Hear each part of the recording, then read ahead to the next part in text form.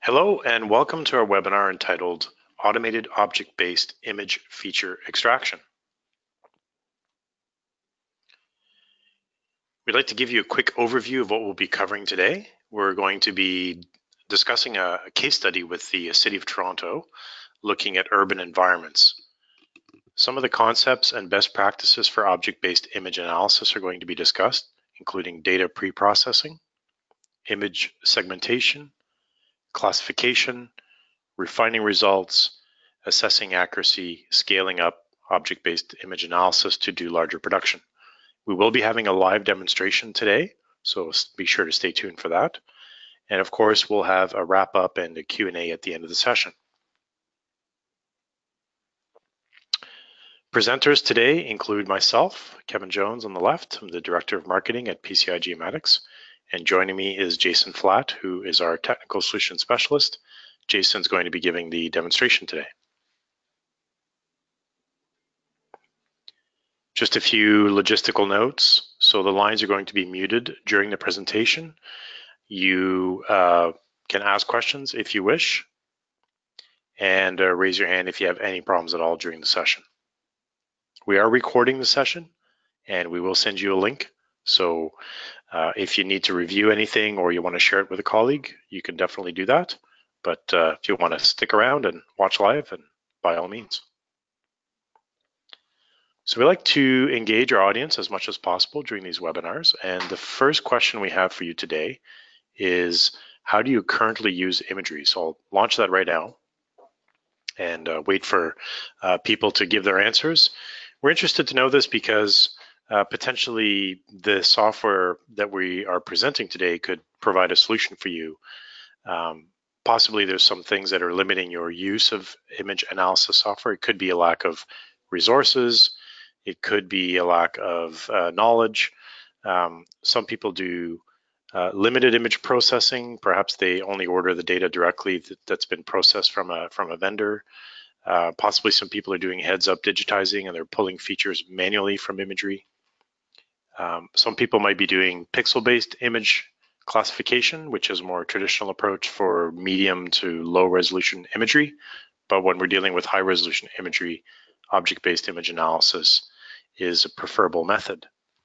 So I'm going to close that poll down in 3 seconds, give a little bit more time for you to submit your answers. 3, 2, 1. Thanks very much for sharing your answers on that. Very interesting results. And we'll keep going here with the webinar. So just a quick word on PCI Geomatics as a company and the software solutions that we offer. This represents very nicely the complete offering that we have. We like to refer to our software as a platform. It's a Geomatica platform, and it's really made up of individual software components that can be put together in different types of interfaces. So depending on whether you're working with a small amount of data or a larger amount of data, we do have a solution for every type of project. Geomatica is a GUI, so it's got a graphical user interface, and it really allows you to view imagery and perform detailed analysis. And you can perform some automation within Geomatica as well, because we have a Python API available. When we get to higher end production, we do have a high volume production system known as GXL. And GXL basically leverages all the technology that's been developed in Geomatica, but it allows you to parallelize the processing on multiple compute nodes and to scale along with your projects as you're doing more and more data. So this is a very important concept. We can work with a few images within Geomatica, maybe up to hundreds of images. And then as you move towards the thousands or tens of thousands of images, then you're probably more likely to be using one of our GXL production systems. So we'd like to present to you the case study that we've put together with the City of Toronto. And this is a case study on feature extraction in urban environments. The City of Toronto, for those of you who may not be familiar, does have a very advanced geospatial capability. They have one of the best teams developing technology, using the latest and greatest in terms of technology. And in terms of their use of geospatial technology, they're always looking to improve information extraction, accuracy, automation, speed, with a mind to reduce costs for scaling up. And so over 2016 and 2017, the city chose to conduct some internal research on the use of object-based image analysis to help map impervious surfaces within the city. Some of the key findings based on that research are that object-based image analysis can speed up the process significantly on a per parcel basis. So this is something that was the subject of a research project, and essentially the current process, or the before, the standard process that was in place was to do manual heads-up digitizing, which was taking on average 10 minutes per parcel. And then the automated process was sped up by a factor of 80 up to only, as you can see there, fractions of a minute. So, literally much faster. And then, of course, with the speed, we need to retain accuracy. So the accuracy was measured independently, and the accuracy was found to be within 88% roughly, the automated versus the manual method. This is just an example of some of the results. So here we see the manually extracted impervious surfaces on a per parcel basis. You can see the pink areas represent the buildings, the driveways, sidewalks, anything that's non-vegetated. And the green areas are the vegetation areas. So you can see that the outlines there are very accurate, but this process is time consuming. Here we see an example of the automated process and the results that it can produce. So we can see that although the polygons are maybe not as clean, the percentage of area that's been mapped as impervious as compared to the manual method is within 88% accuracy levels. So maybe not as aesthetically pleasing, but definitely much faster and found to be very accurate as compared to the manual methods. Just a quick overview on the methodology. The object analyst tool can be used to classify, and typically we go through a number of steps.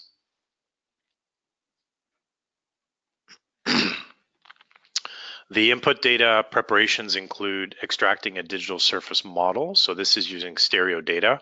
Within Geomatica, because there's an environment for processing many different types of data, in this case, UltraCam high resolution stereo overlapping imagery, we're able to extract a digital surface model from the data, which is very useful for classification, as you'll see in the demonstration. The other information that can be derived is a vegetation index. So here we see an NDVI layer. The UltraCam data that was used in this case does have infrared, which allows us to calculate the vegetation index, which again can be used, very useful for classification and for class discrimination and deconflicting certain misclassified objects. Atmospheric correction is important. This is more in terms of satellite imagery typically, where we need to remove the effects of the atmosphere. But these are all things that can be done in Geomatica before the actual object analyst process can be run. The process for classifying an entire image are as follows. So we segment the image, we extract statistics, we develop training sites, we do supervised classification, then we go through a process of refining results, and then finally we merge the segmentation polygons that have been classified into individual classes, and then accuracy assessment can be performed on the data after that. Another method is using rule-based. So rather than classifying every single polygon that gets segmented in the image, we can actually target specific features of interest and only classify those features. So we are performing image classification. The only difference here is we're using rules and we're classifying one class at a time. So it's more, a little bit more human intervention, although it can be automated, but we basically can determine what thresholds to use and how to classify certain features in the data set. So in this case, what we would do, very similar, all the data pre-preparation, and then the segmentation, statistical calculations, and then creating these rules. So maybe we're looking for features that are above a certain height above the ground that have an NDVI value of a certain amount. Those could be our trees, for example, or vice versa. If the NDVI is low and the elevation is low, then maybe that's more likely to be an impervious surface. So things like that, we can define these rules and then we can either apply them interactively or potentially we could automate the process as well. So just a few notes on data preparation. So raw/stereo imagery can be used to derive many useful layers. We will be showing you some of that in the demonstration. The digital elevation model, so a digital surface model represents everything above the surface as well as the ground. And then what we can do is we can filter those features off and produce a terrain model. And then if we take a difference of those two elevation data sets, we can derive what's known as a height model. The ortho imagery and the mosaics, of course, are very critical to do the segmentation and to have all of the channel information.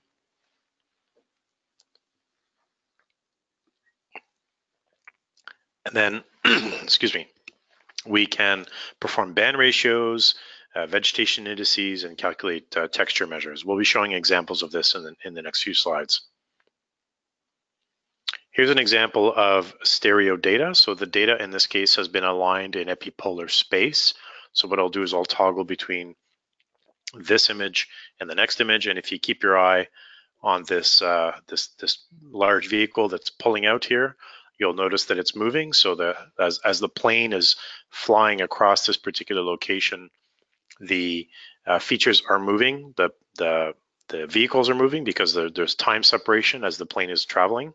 And what's also changing is the viewing perspective on the buildings, which creates parallax, which can then be used to run an image correlation algorithm to extract the elevation values. So if we combine those two images, if you do have a pair of old style 3D anaglyph glasses sitting around, you can put them on right now and you could see these features in 3D. This is a 3D anaglyph representation. This is just for viewing. What PCI does through our software is we can run a correlation algorithm, as I mentioned, and extract the elevation values from all of these different features. So here's an example of a RGB image with some elevated features. And if I switch to the resulting digital surface model, you can see that we can measure the heights of all these different objects. So in this case, we've created the digital surface model, we've filtered the terrain off of the digital surface model, and then we generated this height model. So we can measure these cylinders relative to the ground. As you can see, the ground is at 0 meters, and then we have different heights of different cylinders or oil containers, and we also have some of the buildings over here. We know the exact height of those. Now, the other thing we can do is we can explore the spectral information that's contained in the data to derive spectral indices or vegetation indices. This is just a quick example of only RGB. So in this case, we were only able to derive a greenness index. So it doesn't have the infrared. So if we switch to the vegetation versus non-vegetation, using thresholding, we can basically decide what's most likely green, what's most likely non-green. So when we're performing the segmentation further down, we can attribute the polygons based on the mean values from these different layers to help us with our analysis. Another interesting thing that we can do, again, all within the Geomatica environment, is calculate texture. So some different features will have a different texture values. So you can see, for example, here we have the mean and the standard deviation of different types of features. So we have a building, we have some grass, and concrete and pavement. And you can see that the mean values differ. So the grass, the mean texture value for grass is definitely different from building and pavement, and also concrete. So there's some separation there. And then also the standard deviation. So how homogeneous is the different type of feature. So you can see number one here, the concrete, which is very white, very washed out, has a very, very low standard deviation. So that's going to be helpful. Those are just pieces of information that we can use to help with our classification. So this is just the texture layer. So the actual information that's contained when we derive this layer using Geomatica. Now the data can all be merged into a single data set. That's really one of the key advantages of using Object Analyst within Geomatica.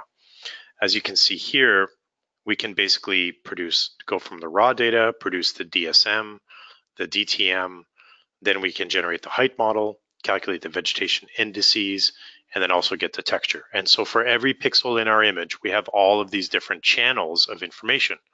We have our red, green, blue, we have our DSM, we have our DTM, we have our height model, the green, red vegetation index. Here we have a band ratio, red over blue, and then we also have the homogeneity layer. So all of this information inside a single PIX file, which is the format that's used by Geomatica, can then be used by Object Analyst for performing object-based image analysis. So just a few words about segmentation, which would be the first step. So there are three key things that you can manipulate in terms of the segmentation. So the first thing is the scale. And the scale basically refers to how big of an object you wish to create when you do the segmentation. The segmentation is essentially a region growing algorithm. So it starts looking at a pixel, it looks at its neighbor, it determines whether its neighbor is similar or not, and then it keeps growing pixel by pixel, and it creates objects. So the scale parameter is a value between 5 and 500. It determines the size of objects, and it is affected by the resolution of the imagery. So if we have higher resolution imagery and a lower value, we'll get many, many, many small polygons. But if we have a lower resolution image and a low value, we'll actually get bigger polygons. We'll see that in the next slide. Here we see that we've left the only parameter that we're changing here is the scale. So we go from 10 to 20 to 30 to 40, and you can see the effect that it has on the segmentation results. Just a quick note to demonstrate that, of course, if you're working with higher resolution imagery, you will get more detailed objects. So in this case, we used a scale parameter of 50 on a Sentinel-2 image of the exact same location. This is the same location. You can see these white buildings are much more coarse in this data set. And we only have maybe 5 or 6 polygons, whereas here we literally have probably over 100 polygons. So just to clearly demonstrate that the resolution of the data will of course affect the number of polygons that are generated through the segmentation. The next thing that we can modify is the shape parameter. So the closer we get to 0.1, the more the segmentation will be affected by the spectral content in the image, and the closer we get to 0.9, the more it will focus on the shape. And we really see that in this case. We've done the same segmentation at the same scale, and the only thing we change is the shape parameter. And you can see on the left, there's a strip of darker pavement in the middle of the road that gets isolated as a separate polygon. Whereas on the right, when we focus more on the shape, so maybe we're trying to get more roads versus buildings versus grass, and we're focusing less on the spectral content, we're getting a more straightforward polygon over the road. The last segmentation parameter we can play with is known as compactness. And really what this tries to do is look for objects that are linear. So closer to 0.1 would be trying to get more of a linear size or style segment, or round would be closer to 0.9. So you can see there are some subtle differences here between the two different results on the screen. I did mention the different types of classification methods. There are 3 generally: the unsupervised, supervised, and rule-based. So real quickly on the unsupervised, basically what we need is the image layers, we need the statistics for the polygon, and then we can run an unsupervised algorithm to just explore our data. Typically this is used as an exploration type of operation to understand how separable the different features are within our image and how many classes we can get from the data potentially. The supervised method, using all of the same image layers and statistics, the thing that we're adding here is we're training the algorithm. So we're telling the algorithm what types of polygons, what types of land cover those polygons are, using either field work that we know or visual interpretation to give the algorithm information about how to classify the different objects. The results are going to be, the number of classes are going to be based on how many training classes are provided. So if we do 10 training classes, 10 with several training sites, we'll get 10 classes in our result. And this is typically to do a full classification of every single object in the data set. The third method is rule-based. So here we have, again, our image layers, our statistics for all the polygons, and then the additional thing that we have is the rule sets. So we can explore the data. Jason will be showing you how to do that. We can explore the data, look at the different thresholds, understand what kind of parameters to set to isolate certain classes, and then we can apply those rules to do the classification. The results are going to be only the features that we're interested in, so specific features are going to be extracted, and this really gives you more control on classification. It's a very, it can be a very exact method of classifying. So rather than sort of relying on training sites and using the support vector classification algorithm, here we can be very, very precise about what we want to do. So at this point, I'm going to hand over to Jason. Jason's going to be giving you two demonstrations. One is going to be a supervised classification to map impervious surfaces. And then he'll also do a rule-based demonstration for oil container extraction. So over to you, Jason.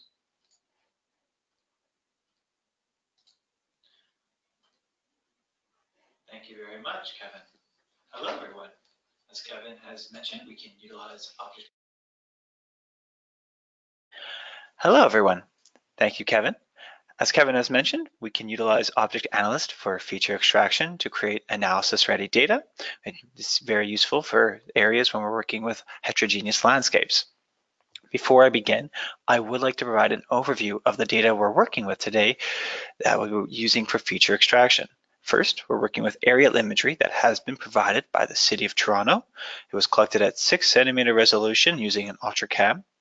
It contains both RGB and NIR, and captured at stereo overlap. With the algorithms and programs available with Geomatica, we're able to pre-process the data to create a number of indices and elevation models. We developed our NDVI and NDWI. Using our stereo overlap, we generated the normalized height model. And lastly, we generated a texture or a texture model as in current literature that has been documented.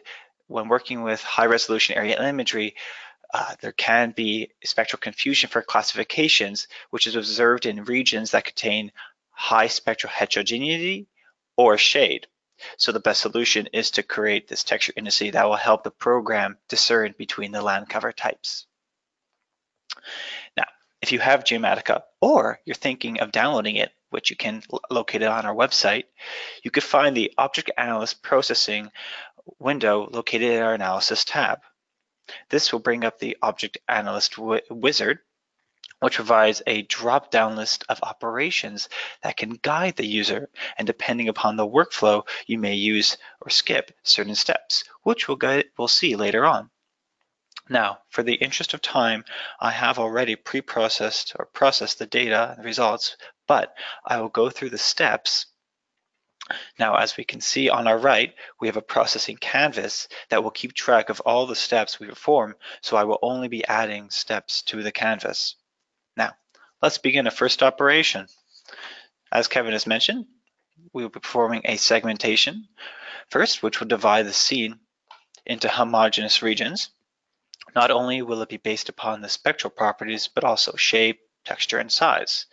We will load our source imagery into the program, choosing our layers, such as the red, green, blue, and all the indices we derived. We have the option of changing and setting the parameters for scale, shape, and compactness. And for this system, for the scale, I will be setting it at 150, shape to 0.7, and leaving the compactness as default. As mentioned, the scale based upon the type of features we're trying to extract, smaller scale, higher detail, smaller features. The shape impacts the decision of how the segmentation is going to grow. Are we either going to base it upon spectral content of the pixels, so spectral similarity, or the shape of the surrounding pixels, so do the pixels join together to make some shape? Now, depending upon what the user desires to extract, when working with an example of a forest, a mixed area, the low shape will produce smaller segmentation as the program can identify the spectral differences between the line cover.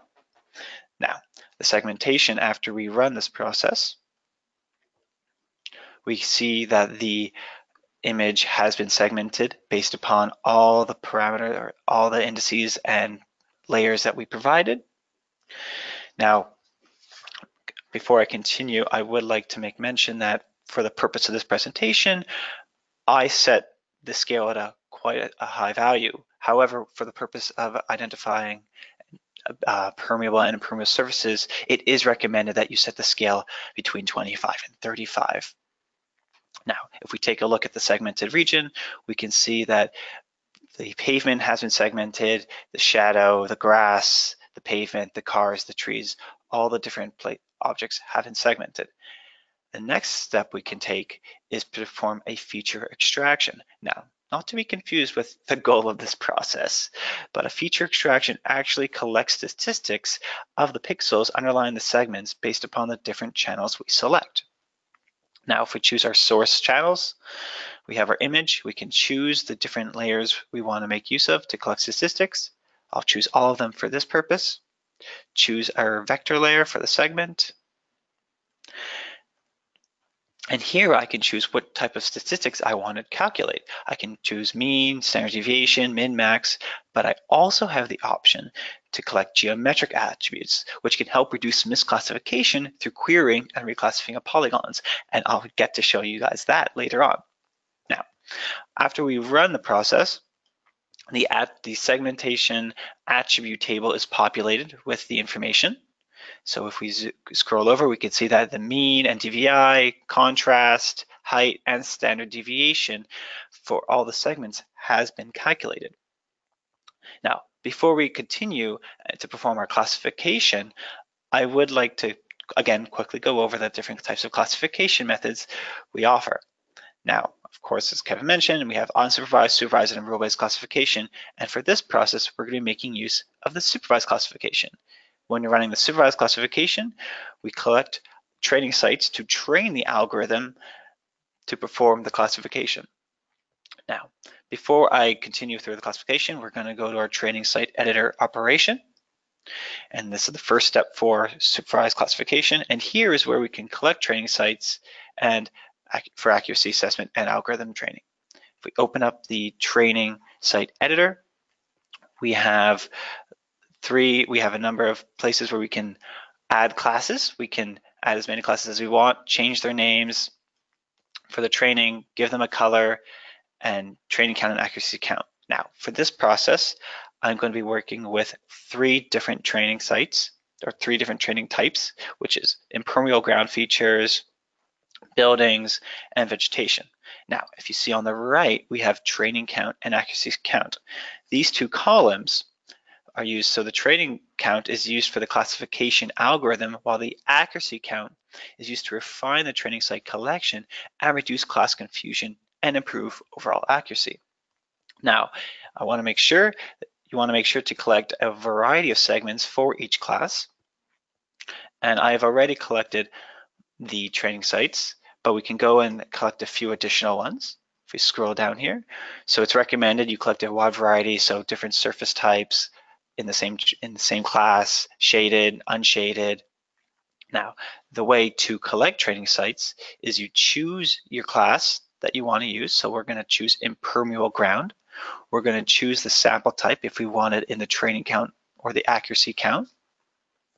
We can then select the segments we want to collect. So we'll select these impermeable ground, these pavement options, and then we can assign them to the count. You see now, once we've assigned them, they've changed their color and depending upon what column they've been categorized into, either they'll be full or they won't be full of the color. Now, once we are satisfied with the training sites that we have collected, we can then close the training site editor and open our classification operation.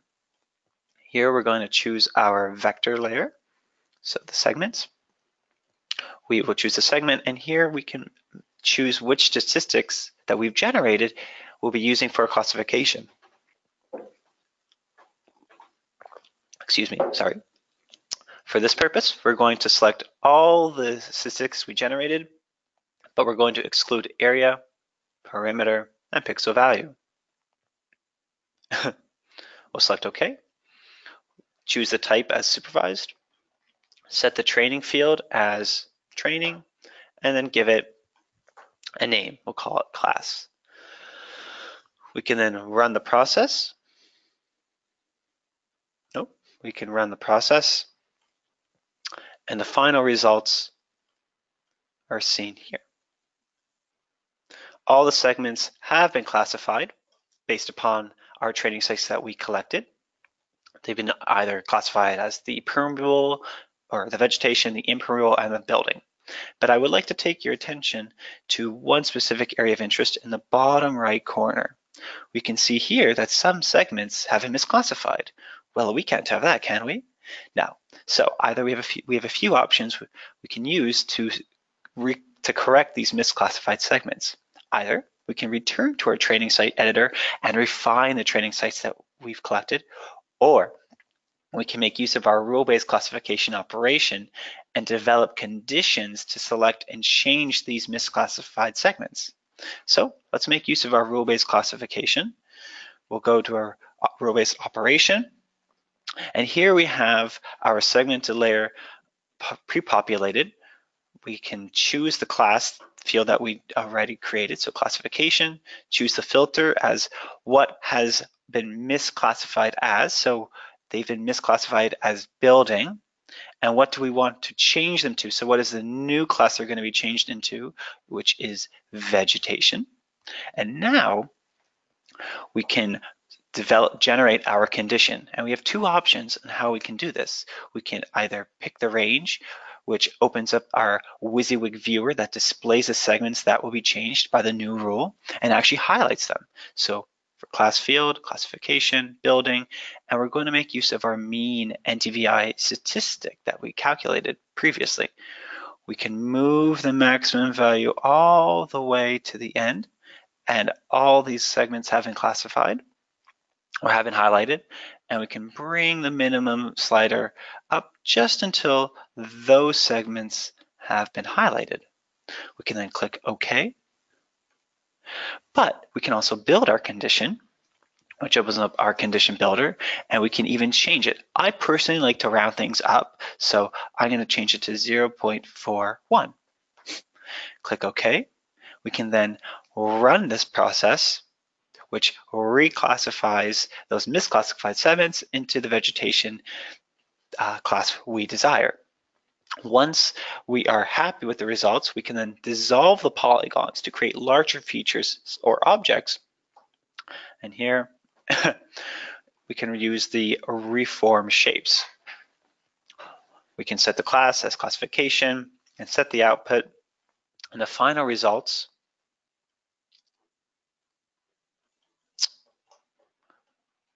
let me just move this away. And here is the final results. All those segments have been reclassified. And if we zoom in to the area of interest, we can see that those misclassified segments have been changed and reformed into the overall vegetation region. Now, if we want to do further analysis to our generated objects, we can then perform an additional feature extraction. So we can use this for further analysis. The idea is if we open up our segment and look at our attribute table, we can see that the statistics have been generated. So if we want the height or the mean NIR or NDVI of a certain building, we now have that available. Now, the next option is the rule-based classification feature extraction. So we can close this project file and open our next one, as Kevin has mentioned. And here we're going to be showing just the rule-based feature extraction workflow. In this classification method, we are only going to extract a specific type of features. And for this one, we're going to extract the oil containers, such as these objects over here. Now, the workflow is similar as we perform our segmentation, our feature extraction, but then we jump right to the classification based upon roles. So following the same steps, we open up our object analyst. We can then perform our segmentation on our image, choose all the images required. However, for this object, we're only going to be segmenting based upon the height, the NDVI, and the contrast. This just goes to show that depending on what you're trying to extract, you may or you may not use all the data available. Once we run our segmentation, we can then perform our feature extraction, and here is where we can make use of our geometrical attribute calculation as we're trying to collect or extract circular oil containers. So we should especially choose our geometrical compactness, circularity, elongation, and rectangularity options, as well as mean and standard deviation. Once we run the process, we can open up the attribute table and see that the statistics have been generated as well as the geometrical attributes. Once we have run our feature extraction, we can then go to our rule-based classification, thus skipping the training site, editor, and the classification. Here we create a new class field, so we're going to call this class create. We can then set a new class, so what are the new features we want to create, which will be oil. We can then specify the condition, which we can open up again our WYSIWYG viewer. And choose our class, choose the circularity option, or actually I'll get none selected. We'll choose our circularity option, and I can move our maximum and minimum value until all those circular containers are selected. Now let's move the minimum value so only the circular containers are selected. Here we go. 0.1. I can then again go back and build my condition, so I can increase this to 0.52. Select OK, and add and run. The segments have then been classified, but they're still not being displayed. So we can go to our representation editor, advanced, we can go to more, we can choose attribute based upon the class, update the styles, and apply. And now we have the segments or the oil containers that we want highlighted differently. We can then perform a reform shapes to extract the segmented containers, choosing a class, setting an output as oil, giving it the layer of oil, and then add and run.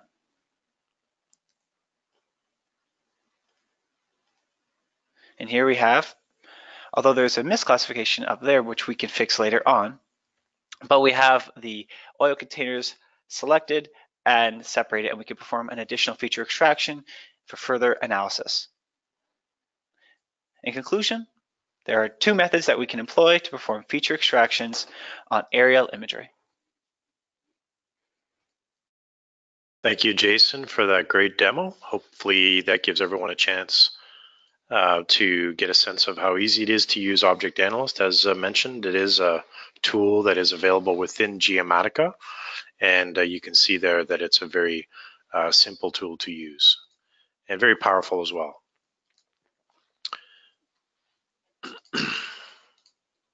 So we'd like to engage you once again with another poll. So the current question that we're going to be asking is related to your biggest imagery related challenge. We're just curious to know if you are working with imagery or not. What are some of the reasons maybe, or what are the challenges that you're facing? So perhaps processing imagery is a complex task that you're not equipped to handle, and maybe some easy to use software would help with that. Perhaps you don't have any trained staff to perform the image analysis. Maybe you're wondering if it's going to be worth your investment in terms of purchasing software or training resources to do the image analysis to get a positive return on investment. And finally, the last option there is whether you keep original imagery or not. A lot of the demonstration components that we showed rely on the use of what we call raw data or close to raw data, so stereo data, not orthorectified. Really, that's the most powerful type of data that you can use, because you can transform it yourself using our software and derive your own information. So I'll leave that open for 3 more seconds. So 3, 2, 1. Thank you very much for participating in that poll. Interesting results to see, and we'll keep going here just to sum up on the webinar. So the review, we hope that you agree with us that Object Analyst is an easy to learn and easy to use object-based image segmentation and analysis tool. We certainly designed the interface and the tool to make it more sort of wizard-based and easy to use. So it should be fairly easy to get going and processing data and generating results. The dynamic rule-based classification, we think, really gives you a lot of flexibility in terms of exploring your data, understanding what's in your data, and really making use of the full data sets that you have available. The segmentation, as you saw, is quite good. It provides detailed features, or it has all of the normal segmentation parameters, and it is a proprietary segmentation algorithm that we continually are developing and improving, both in terms of its accuracy and also in terms of its speed. So we're constantly trying to make that process go faster and faster. The classification that Jason used in the demonstration there is the classification that is the only classifier that is available, which is called support vector machine. So support vector machine is a form of machine learning, and we have done a lot of scientific research and looked at all the papers, and our lead scientists have chosen SVM as the classifier because we believe it to be the most accurate as compared to others, such as random forest and other tools. Having said that, if you do insist on using random forest or other classifiers, there are ways to walk your data over in tabular form to R or other statistical packages and perform the classification. The object reshaping, we showed you mainly just the automatic dissolve, but there are manual tools for reshaping the geometry to really sort of create the high accuracy or highly detailed results if you wish to have those little blemishes fixed. Perhaps there's a tree shadow falling over a water body, and that's being classified as tree, and you just want to clean that up. It's very easy to do that in our software. The current software is always being improved. We are working on Geomatica 2018, which is soon to be released. There will be a specific tool to handle object-based image analysis for radar data, for synthetic aperture radar data. We also will have region of interest-based segmentation. So you can specify a region of interest and only segment that part of the image. Perhaps if you have a very big data set and you just want to experiment over a small area, you can definitely do that. That's in the next version. And we are working in the background on automation. So maybe not in the next release, but very soon we will be providing methods by which you can automate large data processing. And we do have the ability to provide a solution for that at the moment. So if you are interested in doing large automation, object-based automation, do get in touch so we can have a conversation about that. These are just some highlights of the SAR-based image analysis that's coming.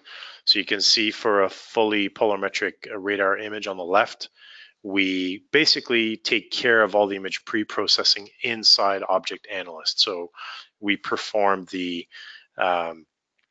calibration of the data, we import all of the channels, we can pre-calculate things like polarimetric decompositions like beta angle, anisotropy, entropy, alpha angle. These are all image decompositions that can provide information for the classification. So that'll be done as part of the object analyst process. You won't need to go external. And then the other step, of course, is the filtering, which is very important for radar data to reduce the noise. So we do have different algorithms available for whether you're working with quad pole or dual pole data. These are just some results showing the segmentation of a fully polarimetric radar image over Fort McMurray in Alberta. You can see that the data has been segmented at different scale factor with the same shape and compactness values. The data has also been filtered using the same values, and the tail trim basically is just a way to remove the noise in the data. Region of interest is something that's coming. So here's another example. So we have some polygons here on the left that are showing where we want to perform the segmentation. So where the polygon overlaps the image is where the segmentation will be performed. So you can see that the areas that are not covered by a polygon are not being segmented. So this is just a nice way to work for a specific part of the image if you wish to do that. In terms of scaling up for massive processing, so when we worked on this case study with the City of Toronto, they really liked the results, but one of the key challenges that they faced is the ability to scale this up in a massive way. So the small piece of data that Jason was working on represents about one tile, and they have about 4,000 tiles.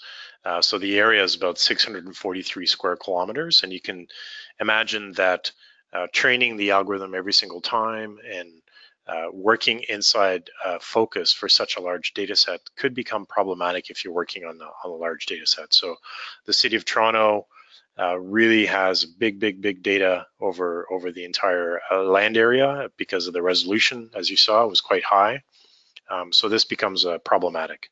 So the way that we're proposing to get around this problem and the technology that we're developing right now is we're basically we're going to be allowing you to train a model and establish a template using the GUI, so the same tools that Jason was demonstrating. And then that would basically create a template that could be used for all of the images in the data set. So the process would be the same. The first step would be to create a tile, take one of the tiles from the big data, create all the channels, then go through the whole process. And you can see here in the middle, when we run the supervised classification, we will be creating a text file, which is called trained SVM model.txt. The user can decide what to call it. But what this is doing is it's capturing the classification information that the model used based on the training data that can then be used again on other tiles to replicate the classification results. So when we go to the bigger data set, what we can do is we can take our template, we can take our train model, and then we can implement that into an automated workflow. So these are some of the algorithms that are coming. We have a segmentation. So these are all at the Python level, so they can be automated. Segmentation, attribute calculation. Then we insert the model that we will calculate based on our template. And then we can run the classification and the dissolve operation across the entire data set. So these are all important pieces of technology that are coming within the desktop tools, but they are available internally. So if you are interested in working on projects and you'd like to talk to us about that, by all means, get in touch. Just wrapping up, I guess, for next steps, you can head to getgeomatica.com to download a copy of the software. We encourage you to visit our support website, which has a discussion forum and many tutorials and webinars just like this one. We have developer resources, training courses. We have many different types of material available. You can search the support area for object analyst. You can just type in, do a free text search within the search tool, and you'll land on some specific object analyst tutorials. If you want to follow along, you can see some of the results there from there. And just before we go to the Q&A, we just want to do our last poll, which is, would you be interested in getting in touch? So this one should be pretty quick. Maybe you have some sample data and you'd like to get in touch so we can help you evaluate whether the technology is a right fit for you, depending on what you're trying to do. Maybe you have some sample data and you have skilled personnel and you'd prefer to evaluate it on your own. Or maybe this isn't a right fit for you today and you don't need this type of solution today and you're more sort of educating yourself as to what's available in the market. So this will just help us to understand sort of where you're coming from and if you'd like to get help from us. So I'm going to close that down in 3, 2, 1. Thank you for giving us some information on that. And at this point, we will go to Q&A. We've received many questions. We thank you for all of them. We did have someone monitoring and providing answers to your questions, so we really thank you for that. We encourage you to get in touch with us. You can head to our website, PCIGeomatics.com. We're very active on social media and YouTube. We monitor all of those different outlets. So if you do want to get in touch, you can send us an email or you can drop us a message on any one of those social media platforms. We would be happy to speak with you. So with that, I'd like to thank Jason. I'd like to thank you for being here today and wish you all the best and good luck with your evaluation of Object Analyst. Thanks a lot, everyone.